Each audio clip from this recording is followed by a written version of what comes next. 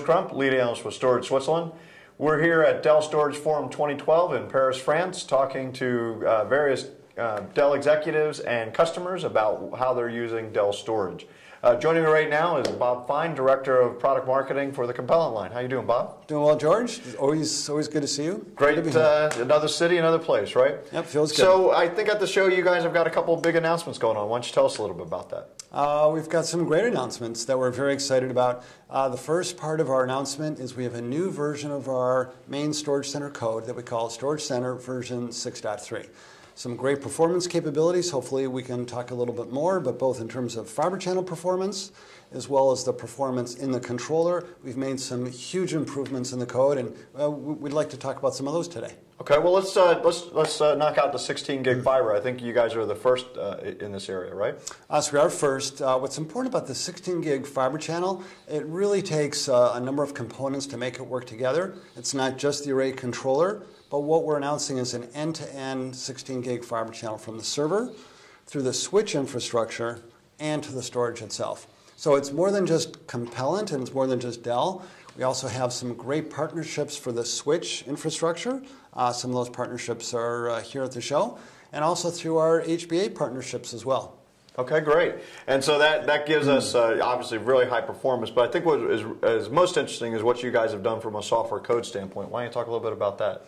So performance in the fiber channel bandwidth is great, but we think there's two parts to it. It's not just not enough just to have maximum performance from server to the controller, but we also really wanted to make some dramatic improvements in the controller itself.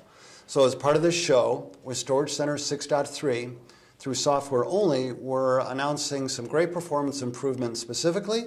With 6.3, our customers can get up to a 100% software improvement in the overall performance from the back end with this code load, all in software. So that's really separate from the whole 16 gig announcement, right? That means if I'm a regular Compellent customer that I'm maybe a little performance constrained, I may see a performance upgrade even in that environment? So a lot of our customers will see a dramatic performance gain, particularly those with the 8000, our latest controller. And it's been pretty evolutionary what we've done over the last year. Okay. Starting in January at the Dell Storage Forum, we made the first transition as we were part of Dell. We moved from a 32-bit operating system to a 64-bit. So that was in January. Then in June, we made the next big move onto Dell hardware by moving onto a Dell controller. Okay. So we're leveraging 12 generations of Dell server technology, because now we can leverage the Dell server as our controller. So we made that move in June, and then in September, we continued that evolutionary progression as we announced Dell disk enclosures. So we had all that great hardware and software in place, and then the next step was to make some improvements in the software. Because really what we saw happening in the market is that a lot more customers are moving towards a flash-based architecture. They came to us and said, and as we saw that adoption, they said, you know, we'd really like more and more performance, particularly in writes. Compellent, what can you do to help optimize the code? So we looked at the code from end to end, both our drivers, our page allocation, our I/O stacks, and really optimized it for write operations. And it's not one single thing that we did. It was a lot of small things in aggregate that add up to these very dramatic performance gains. So really you're getting into the code on the controller itself that you're getting a lot of this optimization from. Absolutely. Like I said, we looked at all different aspects. How do we give our customers the best possible write performance? And by giving them those kind of improvements that we've talked about, up to 100% gains, this will help across the board in a variety of typical workloads, virtual desktop. We've made measurements for Exchange as well. And again, write performance is dramatically improved, and at the same time, latency drops way down.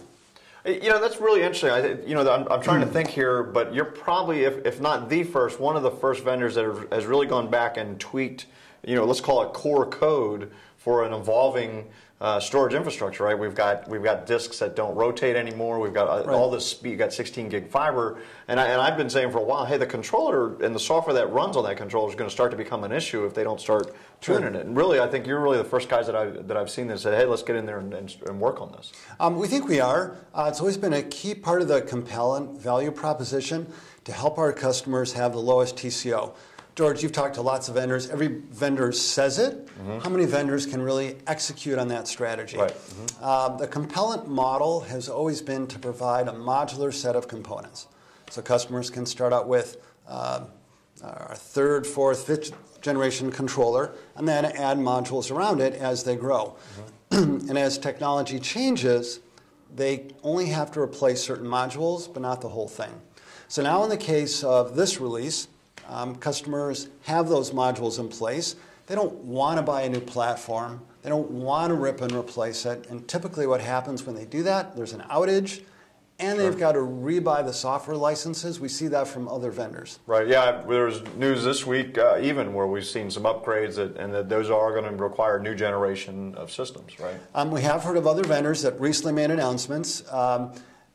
But in order for the customer to take advantage of that new model, they've got to take the old one out. Right. Of course, there's an outage. Then there's data migration, more time, more money, and then there's software cost. So what we did at Compellent was really radically different. Took what customers have in their system, and now as long as they have a valid support contract in place, this is a zero-cost software upgrade and no downtime, no disruption. As long as they have the kind of back-end disks that are required to give the necessary IOPS for the controller, they'll see a dramatic performance gain with Storage Center 6.3. So that would probably be anybody with either a lot of disks or some disk and flash should see some sort of a performance gain. Absolutely, and when we say a lot, it doesn't, we're not talking many hundreds, but if a customer maybe has one shelf of drives, then there's just not enough IOPS coming from the disks, a spinning disk, where they see a big change in this particular controller. But the guys that are having performance issues, there's probably a line there that says, okay, you also have a lot of disks, right? So absolutely, there's a real good correlation there.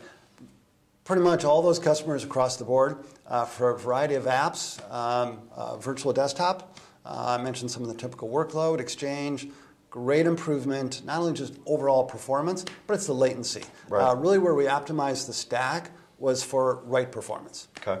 Particularly even as we use SSDs, of course, reads are a little bit different, but we really wanted to optimize those writes for flash, for 15K. And the beauty of a Compellent architecture, of course, is any of that inactive data will migrate to a tier 3.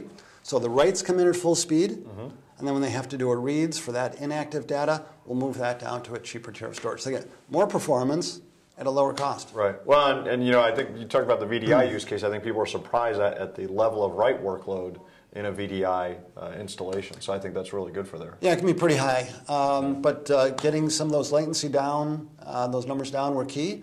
And our engineers and the team really worked together, listened to a lot of customers, a lot of partners, made some great improvements. So we get a performance upgrade, no immediate hardware replacement required. Right. And basically it's just a software code load from you guys, right? Correct. And that's on the performance side. And we also added some other features to help our customers for a variety of other applications. We made some improvements in our synchronous replication. We added checkpointing. It's a common problem with sync replication. If that link goes down, now the two sites are out of sync, and what do you do? And it can be real expensive to start them back up.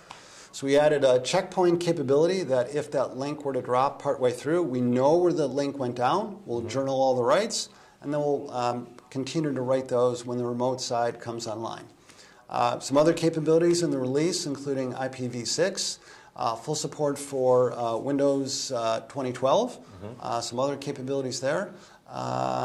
And just some really nice improvements across the board. So for a dot release, pretty big stuff there. Pretty big. So performance and enterprise capabilities. We think our customers will really like it. And again, it's no cost. They'll like that part a lot. Yeah, no disruption. Which probably, I don't know if you talked about this in other videos that you do or some of the other work that you do, but maybe it's not the cost of the software release itself that's the biggest real cost. What's the cost of an outage? Right. And the migration time. That's highly disruptive. Oh yeah, the cost of switch, and then the risk involved with switching too, right? Yeah. You got to move all that data. Anytime you got to move data, generally something bad can happen, right? Right, So. right. Well, Bob, thanks for joining us today. Absolutely. I'm George Crump, lead analyst with Storage Switzerland. Thank you for tuning in. Stay tuned for future videos from Paris, France.